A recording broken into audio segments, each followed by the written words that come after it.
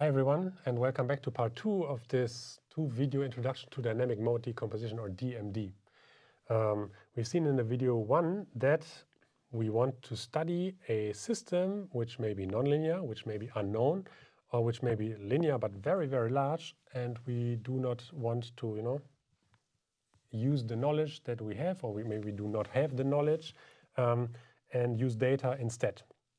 So what we did here is we said that we assume that there exists a matrix A that maps the kth, or the state at time step k to the state at time step k plus 1. So it's just a linear, discrete time system mapping xk to xk plus 1. And so if the system is nonlinear, this A obviously does not exist. So this loss function will not be 0. We have to make a mistake. But if we solve this minimization problem, then we get the best linear fit, so the best matrix mapping the columns of z, so xk equal 1 to xk equal n minus 1, to the same matrix, just every column mapped ahead one time step, so x2 until xn. And then we saw that this is actually nothing but a multivariate regression problem, so we have z dash times the pseudo-inverse of z, and we're done. So it's easily computed, and then we get this matrix, and we can do all the nice stuff we have learned about linear systems, like decomposing this into eigenvectors and eigenvalues, and infer information about stability, long-term behavior, and so on. The main issue, though, this is obviously a linear approximation of a nonlinear system. It's not perfectly clear how much information is truly contained in the matrix that is also in the original system, because you can have nonlinear phenomena that this matrix will never be able to learn in a way. But still, it's a good approach. It's very easily done, and you can actually learn quite a bit, as we will see now. So, but here's the problem. What if my state, this is x at time point t, is very high dimensional? So let's say this n was 1,000,000. Then, you see, this is a quadratic matrix mapping x at time point k to x at time point k plus 1. We do have a problem because A is a matrix that has dimension n by n. Right? So 1,000,000 by 1,000,000, or even larger, right? So this is very, very costly. And so do we really need this? This is the question that we would like to address here. And so to take away the answer, actually no, right? What we're interested in is the leading eigenvectors and eigenvalues, okay? So we want some dynamic structure of the system. So what we want is maybe not the matrix, but the eigenvalues and the associated eigenvectors that are of main importance, okay? So, and what this main means, let's put this in parentheses, is a matter of discussion, right? It's not perfectly clear, but we will have a very precise algorithm that takes this decision out of our hands in a way. So what we're interested in is the main eigenvalues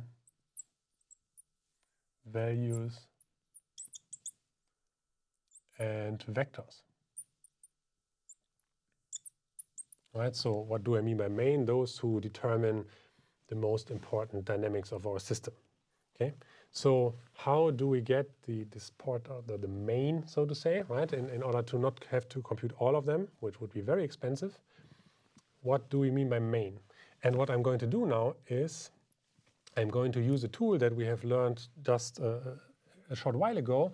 We are going to use a reduction by the SVD.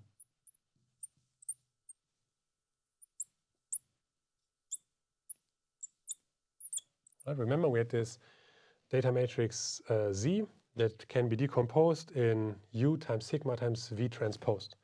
And this is what we're going to do now. We are going to say, okay, my X is my data matrix, but we are going here, we took only the first n minus 1 columns, so my Z matrix is decomposed into a U matrix times a sigma matrix times V transposed, right? It's a complex conjugate transposed for complex values, but we are here in the real valued setting, so Z is real valued, so we will get these also to be real valued. All right, and so what does this reduction mean? We can just say we are going to use ZR, which I'm just denoting by the reconstruction. So if I take U sigma V, the complete matrices, I get a lossless reconstruction.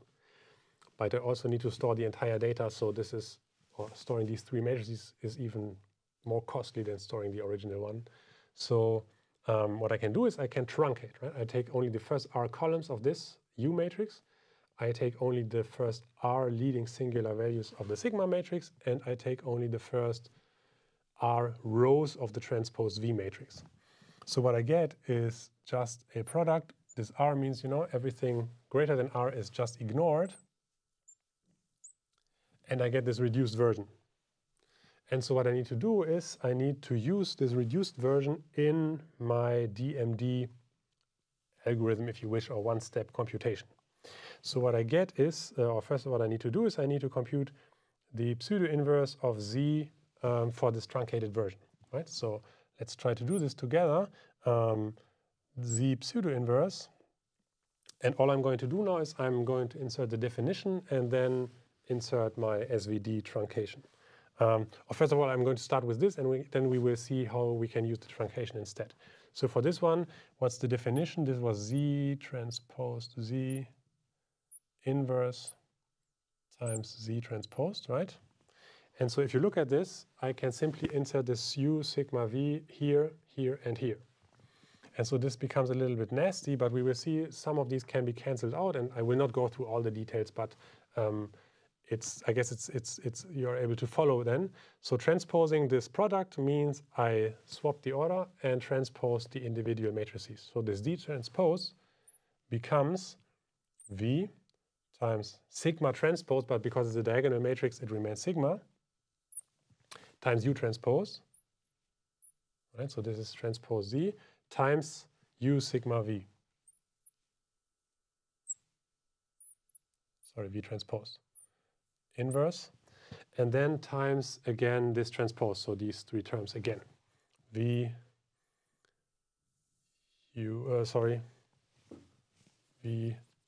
sigma, and then U transposed. Okay? And so now we can exploit all these nice properties of the singular value decomposition. Remember, we said that this is a unitary matrix, meaning U transpose U gives me the identity. So these two just cancel out.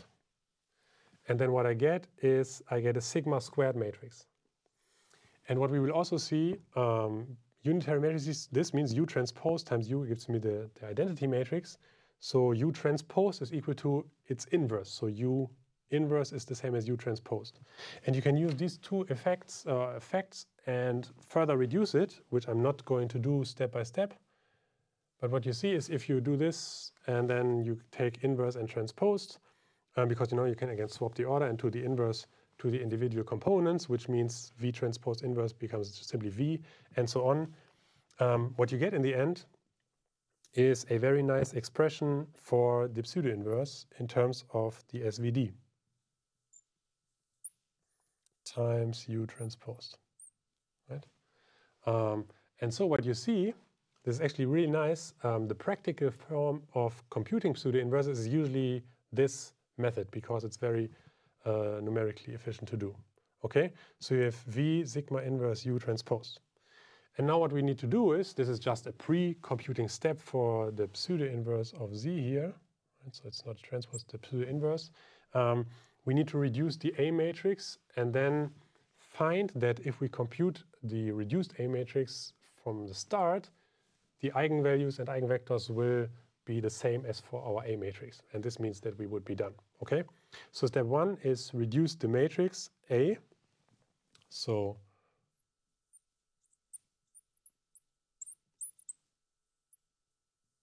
and the way we can do this is we can say our reduced matrix, let's denote this by AR now, is, I'm going to comment on this in a second, it's UR transposed A times UR, okay? So what we see here is sort of a three-step process. Let's call this lift map project.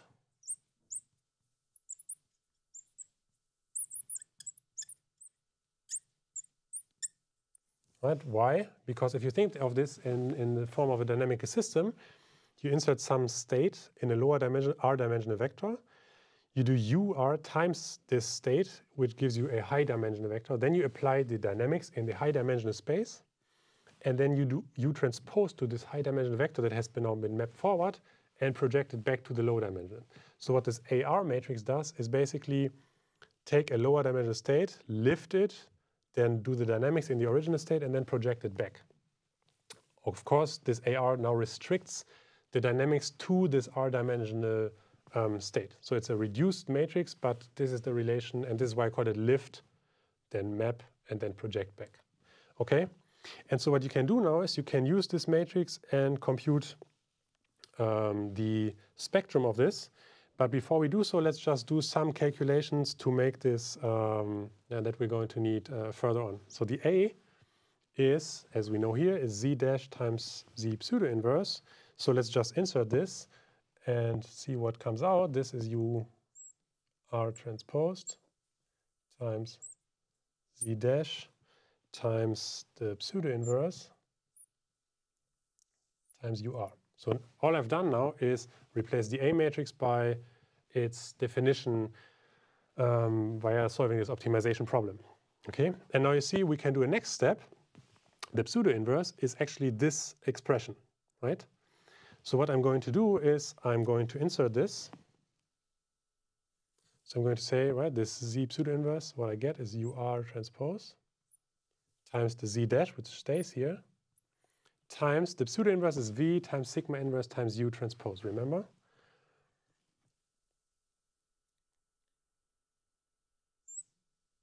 And what I'm doing now is I'm doing this for the reduced version. So I'm using this definition, but not on the full space. I'm using it on the reduced space. So this is VR times sigma R inverse times U R transposed times UR. Okay? And so what you see is, again, the same thing. We have U transpose U, which, remember, is a unitary matrix. So what we can do is, again, we can cancel these two out, right? Because it's just the identity matrix. And we get a very nice and easily computable expression for our A matrix. And so what you see is we have our data matrix. We have a singular value decomposition of reduced form. So we're not computing all the singular vectors and singular values, but just the leading R1s, right? And then we can use this to compute our reduced A matrix. So this is now not an n by n matrix, but this is an R by R matrix. Okay? And so this one is something that we can actually compute and store. And the SVD really ensures that we have the leading components in our matrix. So this is the expression that we get. A is just this one here. And so we're basically done. What we need to do now is two steps. We first need to say, okay, what are now the DMD modes? Okay, so we again have to solve for this an eigenvalue problem. And then we are using this to compute the associated eigenvectors in the higher dimensional space, right? And so this is going to fall a little bit off the sky now, but I'm hoping that if I leave enough space here, I'm going to show you what this is about. So for dynamic mode decomposition, what we're doing now is we're computing the eigen decomposition of this AR matrix, okay? So what we have is, we have this AR matrix times the eigenvector matrix is the eigenvector matrix times the eigenvalues, right? So this is just, you know, A P equals lambda P in scalar form, and here this is the vectorial or the matrix formulation of this eigenvalue problem. So all of them combined. And what we're going to do now, and this is now going to fall off the sky, let's say a little bit, but I will show you in the last line why this makes sense. So the DMD modes that we now get is simply taking the following expression. You take Z dash, the VR sigma inverse times P. Okay. Another question, well, what the hell is this about?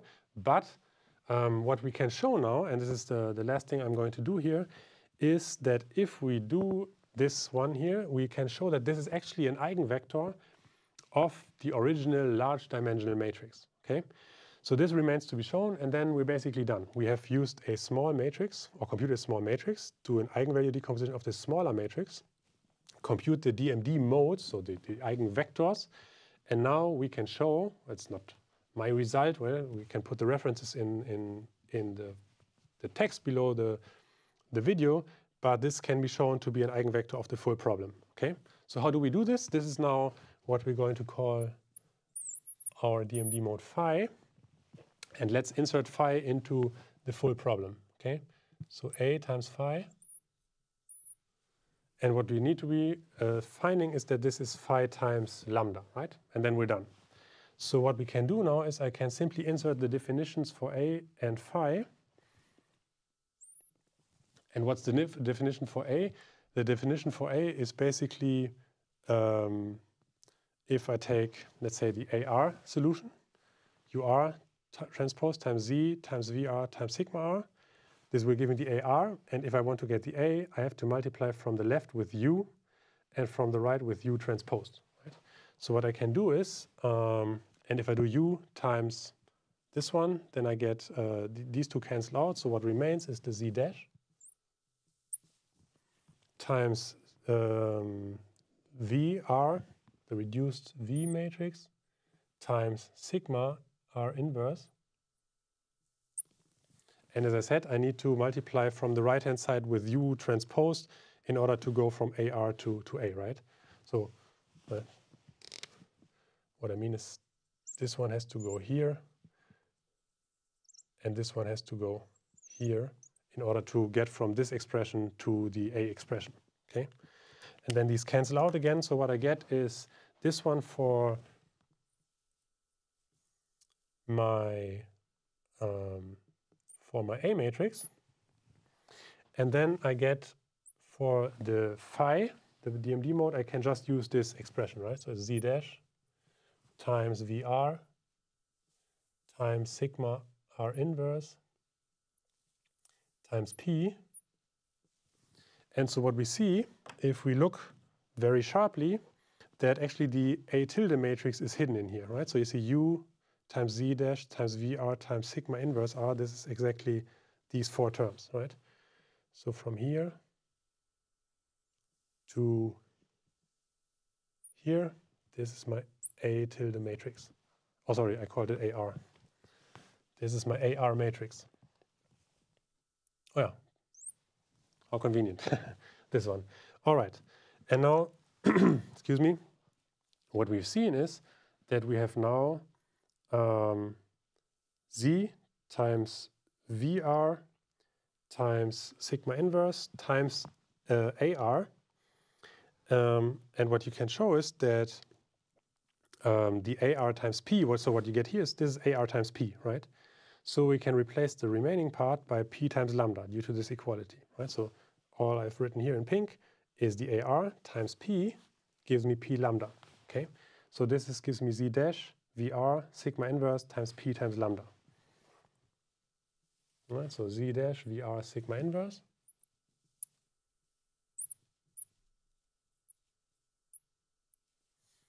times AR times P, which is P times lambda. Okay, and now if you look long enough to the board, we see that we're in the very happy situation that these two are actually related. See? So we're at our final result. This is our phi.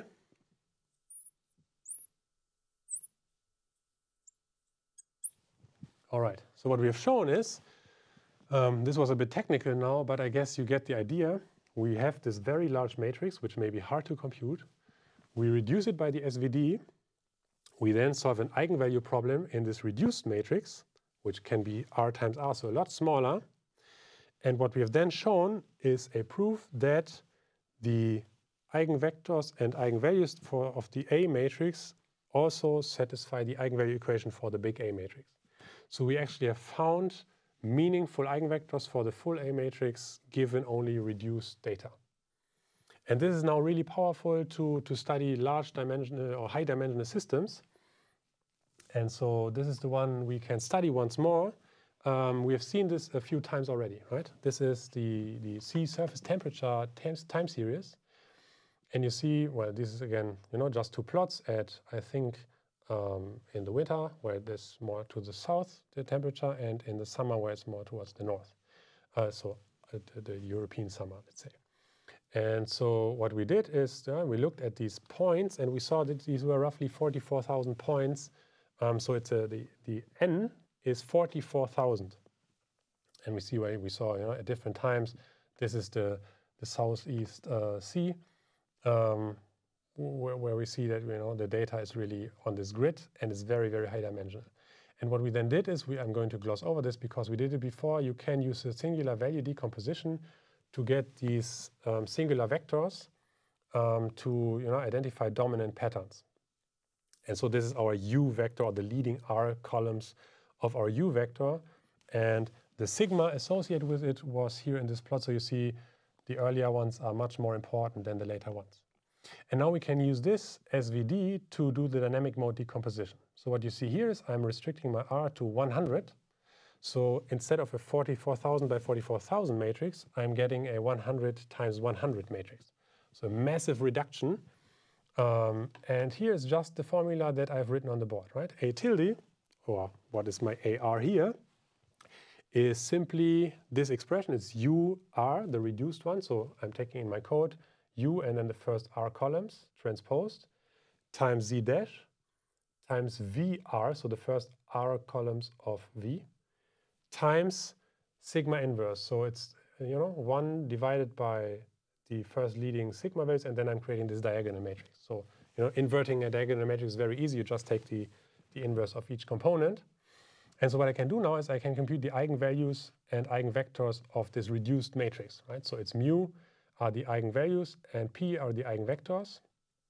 We have seen in one of the previous videos that you can actually relate these eigenvalues to the continuous time analogon, because obviously the temperature is a phenomenon that occurs on continuous time, right?